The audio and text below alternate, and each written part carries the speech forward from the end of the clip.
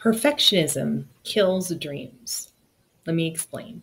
So we all have that friend, and I'm going to use weight because I am always talking about how to lose weight because that's always my struggle. And I'm sure a lot of you out there have the same thing where we say, I'm going to lose X amount of weight, let's say 20 pounds, right? I'm going to lose 20 pounds. We do our New Year's resolution, and maybe by the time after the holidays, maybe it's more like 25 pounds, but no one's counting. Anyhow, so we do our New Year's resolution and we say, I'm going to lose 20 pounds. And we read all the material and we throw all the food away we're not supposed to have. Well, I've never done that. I don't know if anybody actually does that, but I know we're supposed to. Maybe that's part of our problem. But anyhow, we do all the right things. We get the gym membership. We buy the new tennis shoes. We're going to do it, right? And what happens? We're doing really well for maybe a week, 2, 3, 4, maybe a couple of months.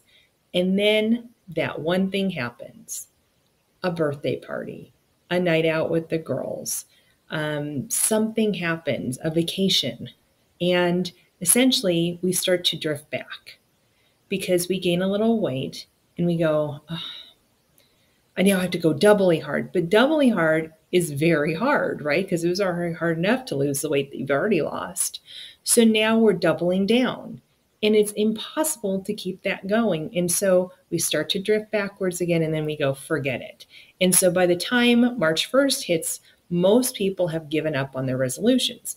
Now, one thing I hear every single January is, I have a resolution to get my finances in order, to save more, to start that retirement account, to figure out where I am with my planning. Whatever that thing is, there's some financial goal. And I'm going to use saving as an example. Let's say your goal is to save $500 a month. Okay, and so you hit it in January and you're like, yeah, I got it. You hit it in February and you're like, got it. And then March comes around and maybe there were some taxes that you didn't know you had to pay, or your tires needed to be replaced or something like that. And maybe you only saved $50. Okay, now we think, well, I got to make it up because it's $500 a month I'm supposed to do.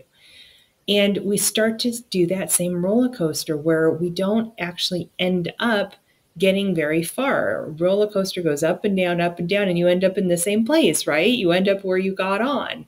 Well, that's exactly what's happening to people, is that we let that perfectionism, we have to hit our goal exactly on the head every single time, get in our way. Instead of saying, look, I put $50 away that month. That was a hard thing to do. I'm very proud I did it. And I'm $50 ahead of where I was beforehand, and continuing to build.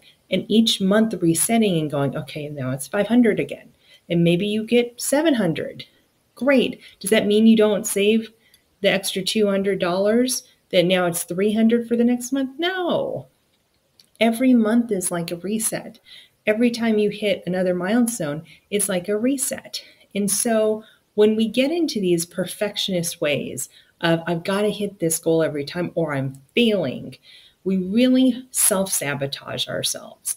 And so as we get through the holiday season and we start to put together our resolutions or our goals for next year, for 2024, let's really take a look at what are some of those things that we're telling ourselves that are actually hurting us in the long run? And how can we take things like, I'm failing, and turn it on its head and saying, I did really well because I saved that $50, instead of I failed because I didn't save $500.